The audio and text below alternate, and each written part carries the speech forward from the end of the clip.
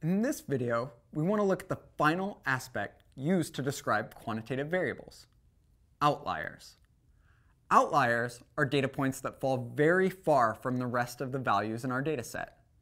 In order to determine what is very far, there are a number of different methods.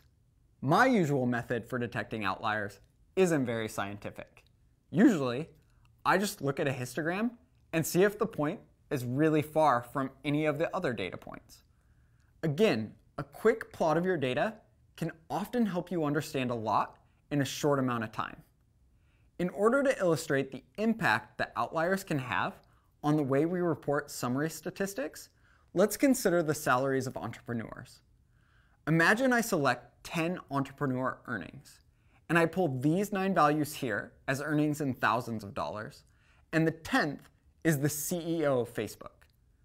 According to a post by CNN in 2016, he earned $4.4 million per day. Here, we could calculate the mean of these salaries for entrepreneurs based on this data to be approximately $160 million. This is incredibly misleading. Literally 0 of the entrepreneurs earned this salary. None of the 10 salaries are even close to this amount. A better measure of center would certainly be the median. The median here is calculated as $62,000 a year and is a better indication of what an entrepreneur is likely to earn based on our data.